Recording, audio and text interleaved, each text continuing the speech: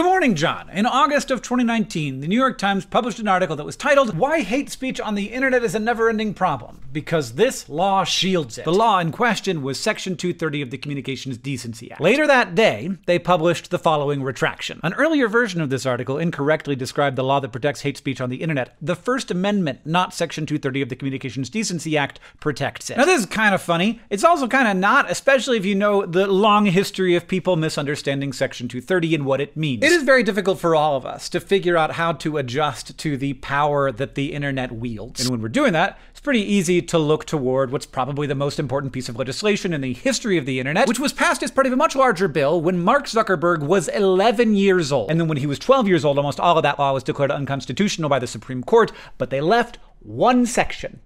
Section 230, which says, among other things, this: no provider or user of an interactive computer service shall be treated as the publisher or speaker of any information provided by another information content provider. To explain, right now I am the other information content provider, and YouTube is the provider of the interactive computer service. And so, if I slander someone or try to recruit someone to my terrorist cell or otherwise do something illegal, you can sue or fine or imprison me, but you can't hold YouTube liable for what I said. This thing, Section 230, is kind of what made it possible for the many-to-many internet thing to exist, which is good, but also bad. It's the thing that we love about the internet, and it's the thing that we hate about the internet. Right now, the Supreme Court is hearing a case against YouTube that argues that YouTube is not liable for the content in the videos on its platform, but it is liable for the recommendations of that content to people. If the YouTube algorithm recommends terrorist recruitment videos to YouTube users, then it isn't just hosting content,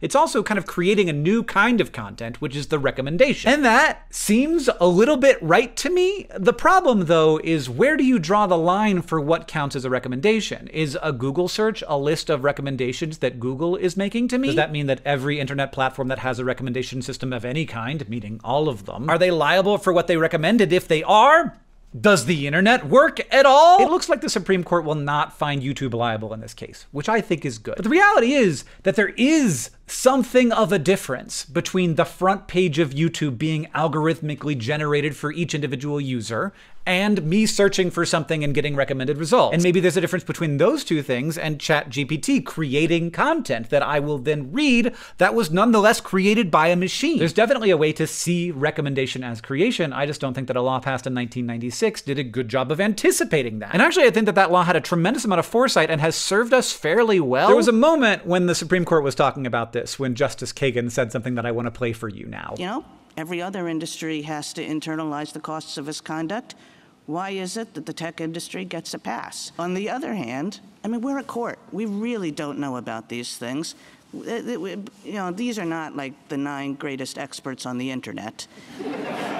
The implication being, we probably shouldn't be trying to figure this stuff out based on 26 words that were written in 1996. It should be decided by passing new legislation that considers the internet as it exists now, which is pretty different from when there were interactive computer services. I think that we're actually pretty dang lucky that Section 230 supported the creation of this new tool of many-to-many communication, which has, I admit, drawbacks. But I don't think anybody's figured out like a good and simple way to tease all the bad parts out from the good parts. And the times that we've attempted to do that haven't had great outcomes. It's very hard to legislate for a world that changes this quickly. So if it feels sometimes like we don't know how to do this, it's because we don't know how to do it. John, I'll see you on Tuesday.